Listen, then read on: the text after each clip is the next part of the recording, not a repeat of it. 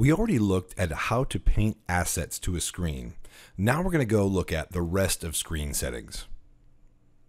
For starters, by default, a NESmaker screen can be in 4 different states: day, night, day triggered, and night triggered. Not all modules will make use of all these states. Some will only make use of day. It's important to note that as you place objects on your screen, you are doing so for the state that is selected from the drop-down menu. For this tutorial, we're just going to use day normal, and I recommend you work with day normal until you have a full handle on how the tool and the screen states work. Open Screen Info. In the Screen Info, you will see 8 screen flags. Very similar to the monster flags. These are flags for the screen that can be defined and set by the user and whose behaviors will completely differ from module to module, game to game.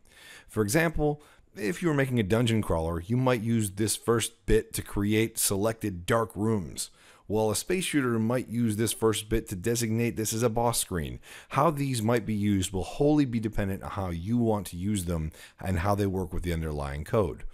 We will look more at how you can make use of them when we look at a little bit of coding.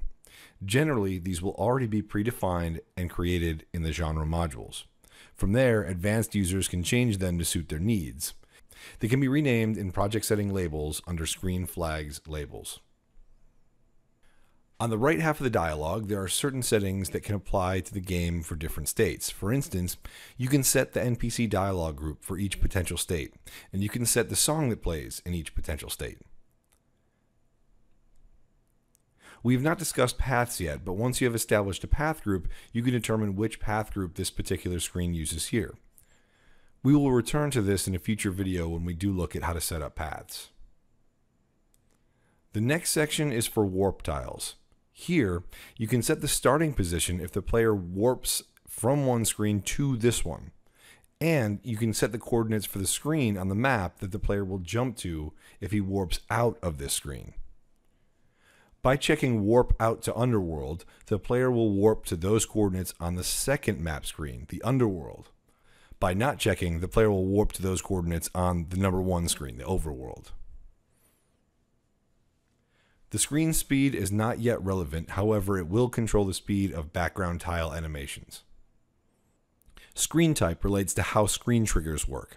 When you set off a screen trigger, it will set all screens of the designated type to triggered. So, for instance, if you wanted to trigger all 4 screens to now be more difficult, you would set all 4 screens to the same type, say number 7, and use a trigger to trigger that number 7 type.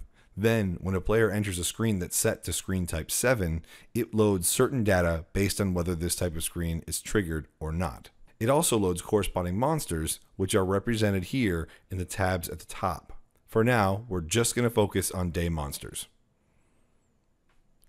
You can determine whether you're loading the tile set from bank 0 or bank 1 and which tile set in that bank you'd like to use. The choices you have for monster groups are going to be completely dependent on those 2 options, as you'll only be able to select groups made with monsters from the selected tile set. This is where you're actually setting subpalettes 3 and 4, which the screen will use for monsters.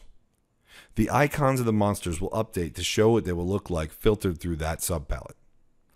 An important thing to note, no objects, not even game objects, can be placed on a screen unless a monster group is selected for that screen. They will all default to 0, and all objects will end up being player objects.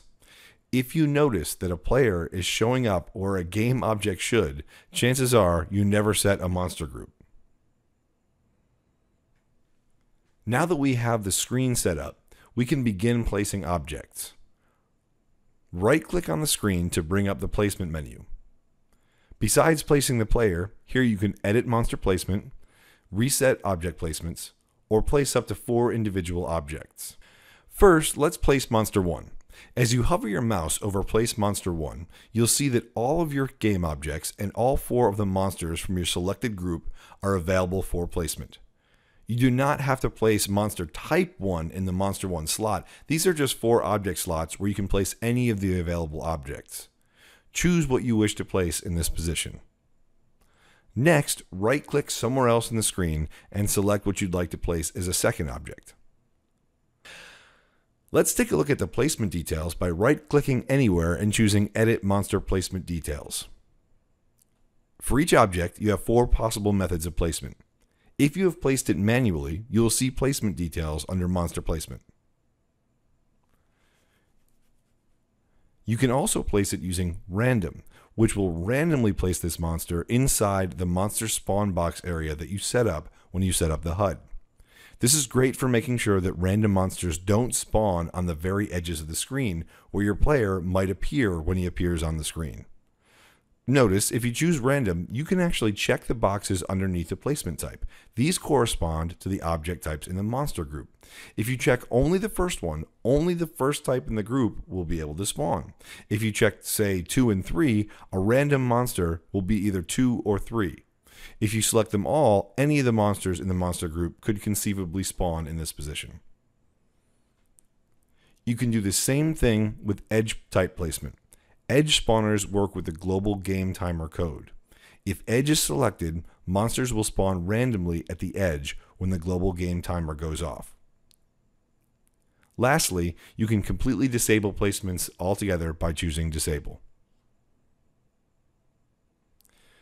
To the right, you can see the current loaded text group for this screen, and in the subsequent boxes, you'll see the dialog that would be associated if that object was an NPC type.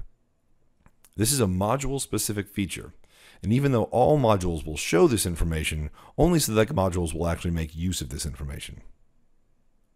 Hopefully this video has given you some insight in how to finish setting up screens and how to place game objects in your game.